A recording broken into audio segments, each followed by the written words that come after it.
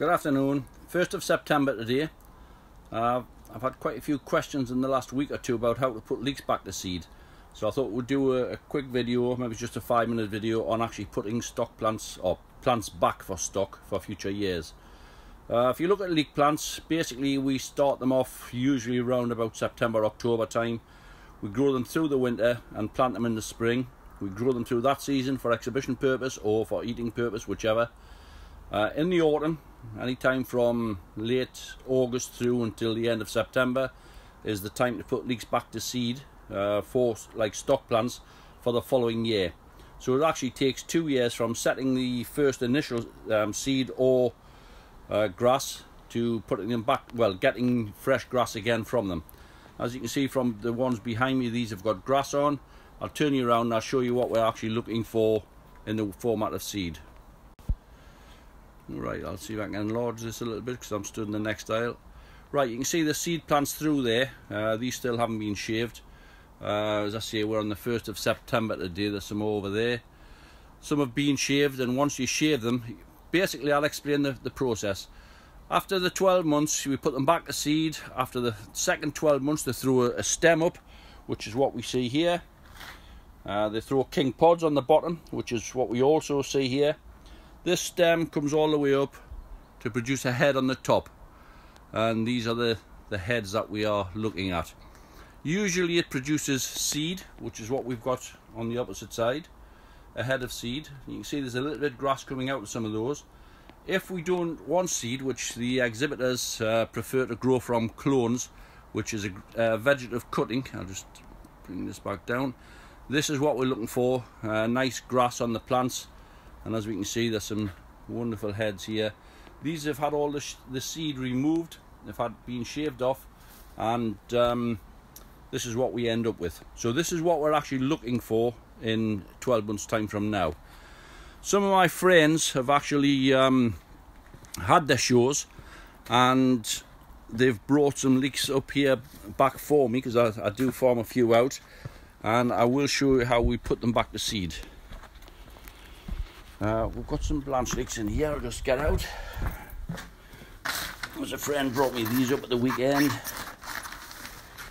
I haven't done them as yet, but we're going to do them now. Right, this is what we're looking at. These have been in shows. We're going to cut the main stem off. I've done one completely already. We've removed the root. As you can see on all of these, they will be severed in half, as we can see here, and by doing so we get rid of any pest or disease. There's been a bit of rust on there, there's been a little bit red spider on there, there's been a bit of thrip on this one. By doing this, we remove everything, get rid of all the pest and disease, and you see that it's a fair sized leek. It's already had quite a bit stripped off, but it's mainly that green core in the centre that we're looking for. So it doesn't matter how big the leek is, we're going to take it down to almost that. You can see there, that doesn't leave too much. I've actually put a knife in. You can see down the sides where I've split them. I've removed quite a bit, and as we can see, I've removed a lot around the base, and this is where the new root will come from. So what I now do, rather than pot them straight up, nice clean bucket, clean water in, and I have put some fungicide in. I've used Rovril, but you can use any fungicide you can get your hands on, and just place them about an inch into that. And I'm going to do that with all of them, and they'll stay in here for a few days. I'll check them after day 2 or 3, and each day I'll just come and take a look.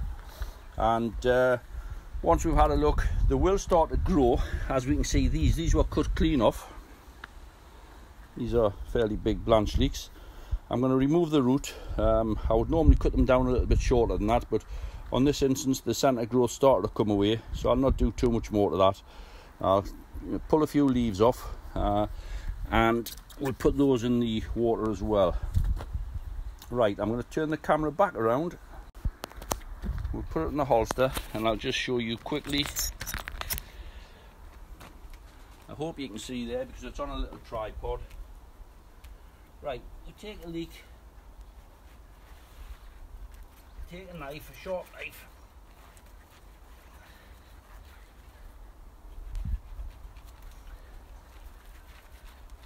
not easy. I've got a big knife and I can't find it.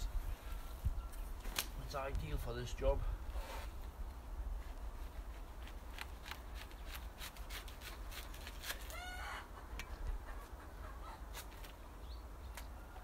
Right, so we've cut the top off. As you can see, I've cut the roots off. We look for that nice green core down the centre. I'll take my knife, I hope you can see this, and I'll cut in several flags on all four sides. Knife down. If you look, I'm removing all of those leaves off.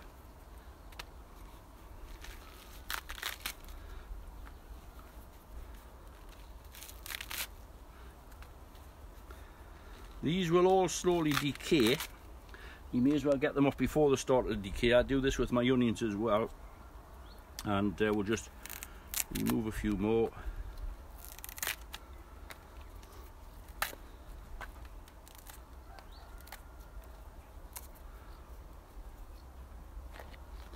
If you take a look at that, you can see I've removed all that off, and this is actually where your new root will come from. I've removed that right down. So again, that will go in the water.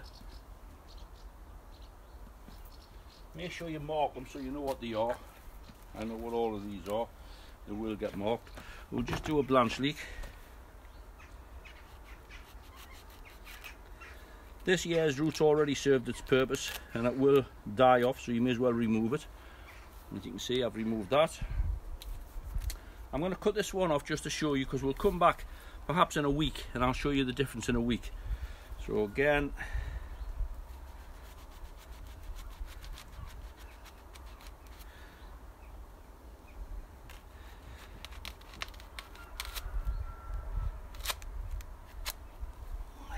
and as you can see, nice green core. This is a blanch leek, but I am still going to remove a fair bit from it. This is my system. I'm not saying it's perfect, but you've seen all the stock plants that I grow, and I have best success by doing this. Some people put the entire leek back, they just cut some of the foliage down, but this is the way I like to do it.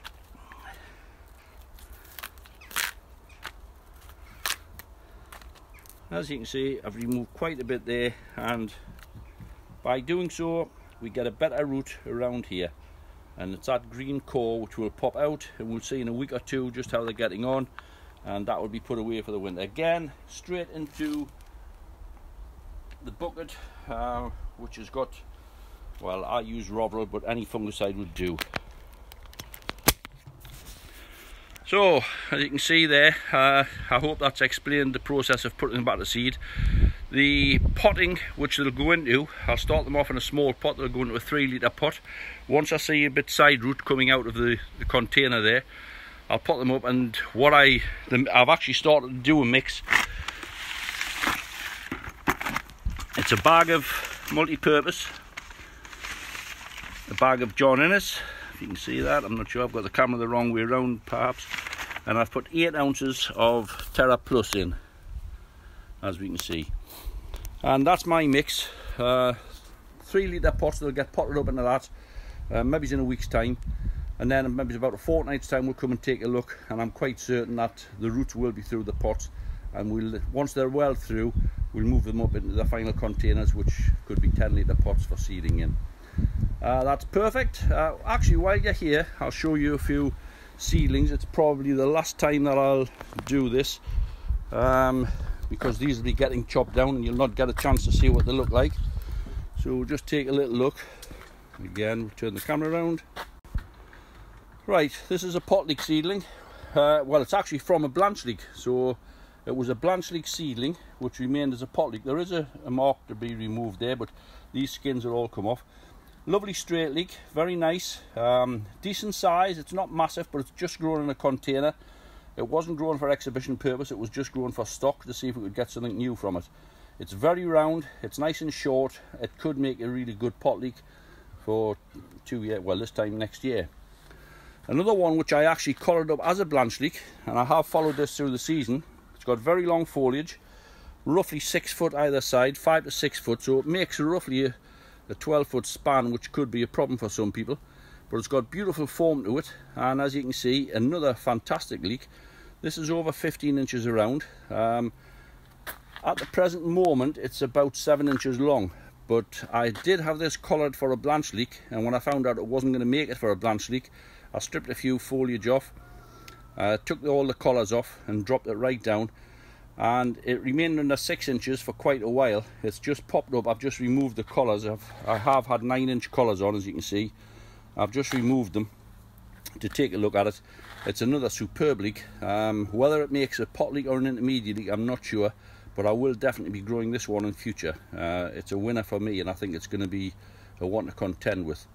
I'm going to put you on hold and walk through into another area and show you some of the blanch leeks, which I'm going to keep from seedlings as well. Right, we're down in the bottom tunnel, which is the stock house.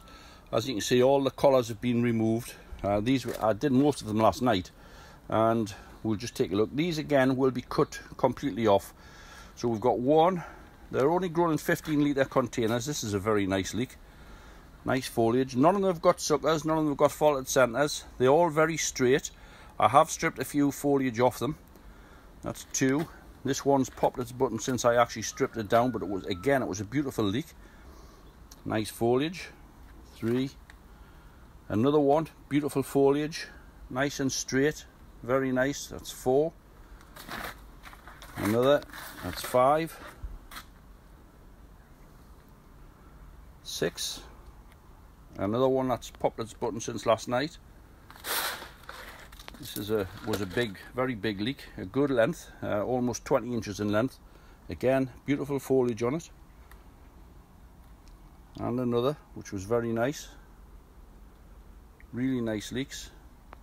And another, which I took the collar off this one about a week ago. It's just slightly tainted now because I've had the collar off it and it's starting to, the white's gone out of it. But that was my guideline. So there's 1, 2, 3, 4, 5, 6, 7, 8. There's 9 there. Very unusual to set a batch of seed away and get 9 good plants from it. I have a few more which I'm not rating as top quality, but these I do think we have an opportunity to get some new plants from, and I'll probably select them down to 6 plants, and then we'll see the heads on them, what we get back from them, and take grass from them. So hopefully we'll have some new blanch leeks without any flaws for this time next year, so it will be 2023 before we actually grow them. That's perfect. Little look there, as I say, just to try and bring you up to date with seeding leeks. I'll keep you informed. Maybe another fortnight we'll do another little post, show you how the stock plants are coming on. I'll also do a post for the North East Horticultural Society. We have our show coming up, not this weekend but the following weekend. It's a fairly large event. Hopefully it's well supported as it has been in previous years, and we'll put a few posts on from there. Thank you very much. Now we'll see you all again. Bye bye.